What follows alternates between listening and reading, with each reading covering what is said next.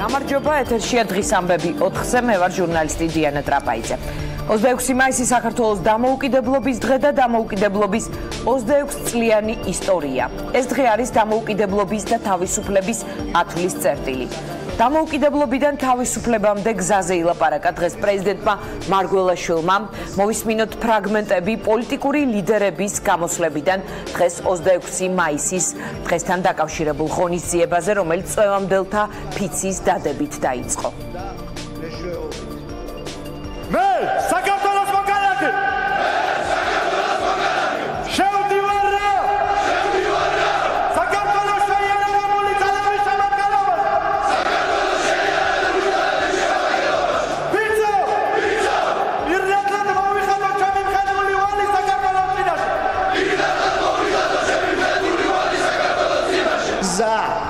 დამოუკიდებლობიდან თავისუფლებისაკენ ჯერ კიდევ გასავლელია.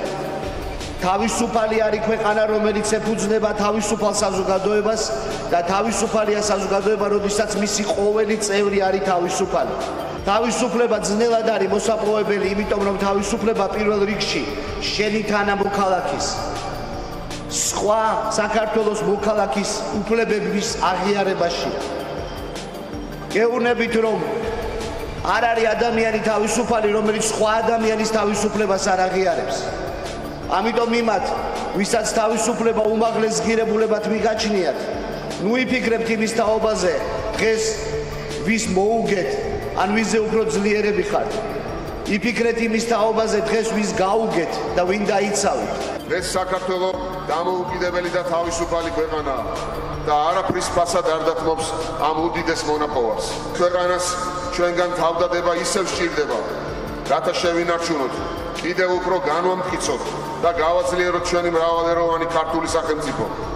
დღეს მშვიდობიანი და თანამიმდევრული პოლიტიკაა ის იარაღი, რომელიც გააერთიანებს ჩვენ სამშობლოს და დაგვიბრუნებს აფხაზს და ოს ძმებს. დღეს საქართველოს არის ქვეყანა, რომლის მოქალაქეებსაც ევროპამ ფართოდ გაუღო კარები. და მე მჯერა, რომ სულ მალე დადგება დრო, როდესაც თანამედროვე და დემოკრატიული საქართველოს სახელმწიფო ღირსეულ ადგილს დაიმკვიდრებს დიდ ევროპულ ოჯახში. დამოუკიდებლობის ისტორია 26 წლიანია.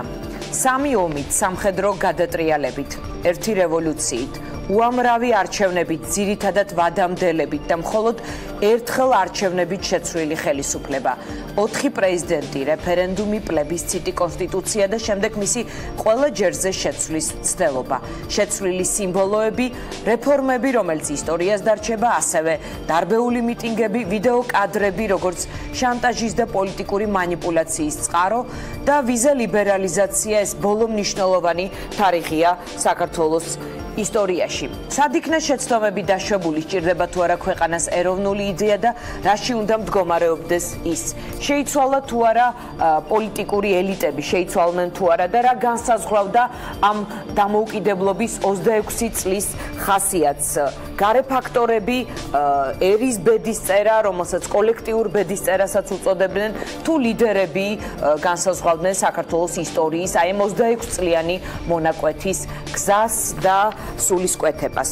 ჩვენ საუბრობთ თემებზე, რომელიც დღევანდელ დღეს უკავშირდება და ჩვენი სტუმრები არიან ალექსანდრე ჯეჯელავა, ის განათლების მინისტრია, აკაკი ასათიანი, ამ დღის უпростоრად დამოუკიდებლობის აღდგენის ერთ-ერთი მონაწილე, თანამონაწილეა და გადაცემის ბოლოს ჩვენი სტუმარი იქნება გიგა ბოკერია, ის ევროპული საქართველოს ერთ-ერთი ლიდერია, ხვალ პოლიტიკურ ძალას ყრილობა აქვს, ეს იქნება პირველი ყრილობა ამ პარტიის ისტორიაში, იმ სკანდალური ყრილობის შემდეგ, რომელმაც ფაქტობრივად გამოიწვია ნაციონალური მოძრაობის ორად გაყოფა და ჩვენ მასთან ვისაუბრებთ ამ თემებზე. მანამდე კი ვიწყებთ გადაცემას. ჩვენი პირველი სტუმარია ალექსანდრე ჯეჯელავა, განათლების მინისტრი. ბატონო ალექსანდრე, გამარჯობა, მადლობა რომ ხარ ჩვენთან ერთად.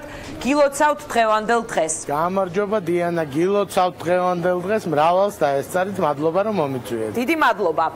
ბატონო ალექსანდრე, მე ვიცი რომ თქვენ ზოგადად არ გიყვართ საზეპიროები, არადა დღეს რამდენიმე ეთერში თქვენ ვეფხისტყაოსანის ის ფრაგმენტი გაიხსენეთ, რომელიც მე კარგად მახსოვს საზეპიროები და ამ საზეპიროებს მიღმა იყო თუ არ ვცდები.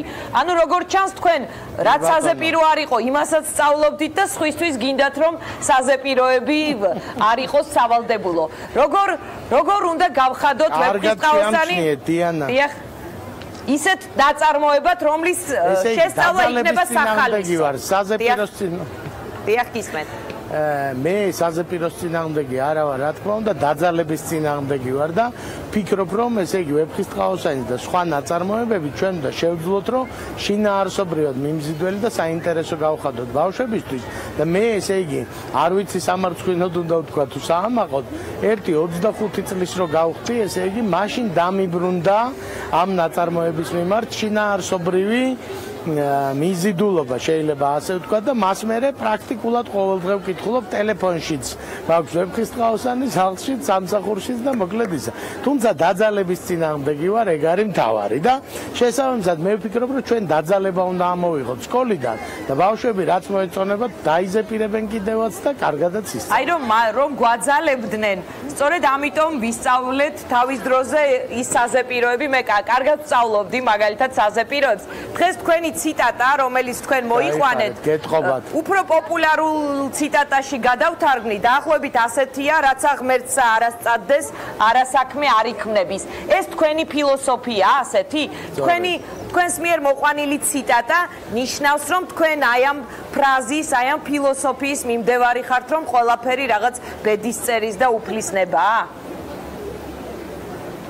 იცით რა, მე ვარ მორწმუნე ადამიანი, ესე იგი მართლმადიდებელი ქრისტიანი და შესაბამისად ალბათ სხვა ალტერნატივა დიდად არ განვიხილავ. მეორე მხრივ ცხოვრებისეულმა გამოცდილებამაც დამარწმუნა, ესე იგი რომ კარგ საქმეს რომ მოკიდებ ხელს, ესე იგი ყველაფერი გამოდის და თუ არ გამოდის, ეთყობა არ იყო გამოსასვლელი, მართლა გულწრფელად ჯერა ამის. გასაგებია. ანუ მე არ მეგონა რომ თქვენ ასე ბედისწერის და უფლისნების, თქვა ასეთი რწმენით თუ იყავით. ის რა ბედისწერა სხვა არის და უფლისნება სხვა არის, ბედისწერა პრინციპში არ ვიზიარებ, მაგრამ ღვთისნებას ვიზიარებ. კარგით. თქვენ თუ გაქვთ ინფორმაცია, მაგალითად როგორ იყიდება ვეფხისტყაოსანი, რამდენად აქტუალური ნაწარმოებია და როგორ შეიძლება ის გავხადოთ უფრო საინტერესო, უფრო სიცოცხლის უნარიანი, თქვენ თქვით რომ დაძალების და საზეპიროების წინააღმდეგი ხართ, მაგრამ აი რაღაც მხოლოდ ასეთ მნიშვნელოვან დღეს კი არ გვახსოვდეს, იმიტომ რომ მართლა ისეთი ნაწარმოებია, რომ ყოველთვის შეიძლება რაღაც ახლის ამოკითხვა მასში და მე სხვათა შორის სადღაც 10 წლის წინ თავიდან წავიკითხე სკოლის შემდეგ და სულ სხვანაირად იკითხება ცოტა მერე ვიდრე სკოლაში. ზუსტად მეც ეგრე მე ზუსტად ეგრე მოვიქეცი. მე ვფიქრობ, რომ მაგაში არის გასაღები, ასე ვთქვათ, რომ ეს ნაწარმოები არის თანამედროვე და შესაბამისად ჩვენ შეგვიძლია მე რამდენჯერმე ვცადე და სტუდენტებთან შეხვედრაზე თანამედროვე სიტყვებით მოვყევი 1-2 სიუჟეტი ვეფხისტყაოსნიდან და მოვყევი როგორც ჩვენ დღეებში მომხდარი ამბავი და არაფერი ესე იგი ძალიან ჩვეულებრივ მიიღებს სტუდენტებმა დიდი ინტერესი გამოხატეს. მე ვფიქრობ, რომ გენიალობა სწორედ რუსთაველის და ვეფხისტყაოსნის იმაში მდგომარეობს, რომ მასში კოდირებული, მასში ჩადებული ფასეულობები არის აბსოლუტური, უნივერსალური და ჩვენ უბრალოდ ფორმა, ანუ არ უნდა შეუშალოთ ხელი, ასე ვთქვათ, მას, თორე ნებისმიერი ახალგაზრდა, როგორც კი იგივე სასიყვარულო კომპონენტები, მეგობრობის შესახებ კომპონენტები, ეს კვესტი, ასე ვთქვათ, ანუ თანამიმდევრული ბრძოლა, გმირების შედეგის მისაღწევად, ეს შეიძლება ფილმში გადაითარგმნოს, თამაშებში გადაითარგმნოს, რა ვიცი, სიმღერებში, პროტოტიპებში, მულტფილმებში და ასე შემდეგ. მე მგონია, რომ აქ ძალიან დიდი რეზერვია და გაფრებთან განსხვავებით, ვფიქრობ, რომ მართლა არ ჩაღრმავებულიყო ახალგაზრდობა. გასაგებია, მე თქვენი დამოკიდებულება გავიხსენე ზღაპრებთან, სულ სხვა დამოკიდებულება გაქვთ თქვენ ამ ნაწარმოებთან, როგორც მივხვდი, რომელიც უდაოდ სოფლიო მნიშვნელობის ნაწარმოებია. რა თქმა უნდა და ვისაც გონია რომ ესე იგი კომბლე მაგალითად რწყილი და ჭიანჭველა და ვეფხისტყაოსანი ერთ კატეგორიაში გადის, მგონი უნდა გადაიკითხოს ვეფხისტყაოსანი და შეიცვალოს მოსაზრება. გასაგებია. ბატონო ალექსანდრე, მინდა აი ამ დღის მნიშვნელობაზეც კითხოთ, რომ ვეფხისტყაოსნით არ შემოვიფარგლოთ. რაღაც ეროვნული იდეა, რასთან გვაქვს იდენტობა, სულ არის ამაზე საუბარი. თქვენი აზრით დღეს ეს ხელისუფლება არსებული თქვენ ამ მთავრობის აი ამ გუნდის წევრი ხართ, რა არის თქვენთვის ეს მთავარი წარმართველი, ანუ რასთან არის თქვენთვის ეს ქვეყანა ასოცირებული, რასთან უნდა იყოს ასოცირებული?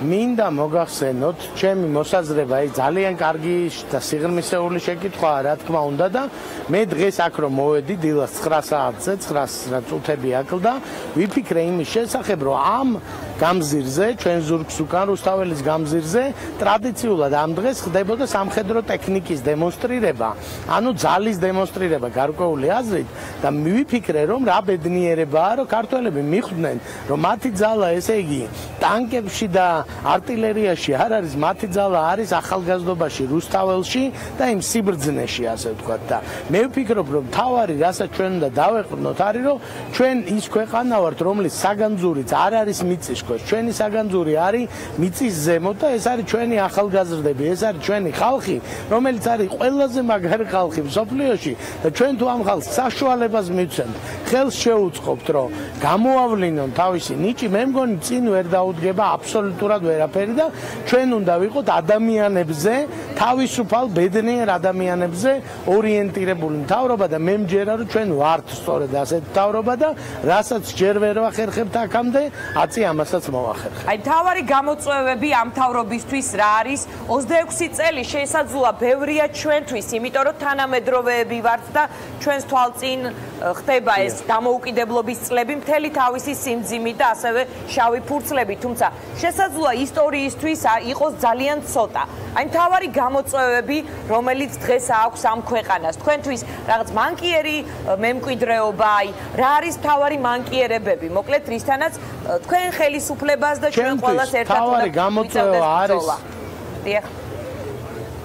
ორ მთავარ გამოწვევას ვითხოვდი, ასე ვთქვათ და პირველი და ცენტრალური რა თქმა უნდა არის, რომ ჩვენი ქვეყნის ძალიან დიდი ნაწილი არის ოკუპირებული და ჩვენი აფხაზი და სამაჩაბლოელი ძმები ცხოვრობენ, ასე ვთქვათ, სხვა ქვეყანაში და ვერ სარგებლობენ ხშირ შემთხვევაში იმ სიკეთეებით, რასაც ამ ქვეყანამ მიაღწია და მე იმ დღეზე ვოცნებობ, ასე ვთქვათ, როდესაც აი ასე თქვენ გადაცემაში ჩავერთვები სოხუმიდან, ცხინვალიდან და ნებისმიერი კუთხიდან საქართველოსი და ამაყა ჩემ აფხაზ ძმებთან ერთად და დებთან და ჩემს სამაჩაბლოელ დაძმებთან ერთად მოგილოცავთ 26 მაისს. ეს არის მთავარი ტკივილი, ეს არის მთავარი პრობლემა და ყოველ დილას ჩვენ უნდა გავიღვიძოთ ამაზე ფიქრით, როგორც პატრიარქმა ბრძანათ, აფხაზ უნდა დავიბრუნოთ აფხაზეთიო. ადამიანების გულები გვაქვს დასაბრუნებელი და ჩვენ ამას გავაკეთებთ.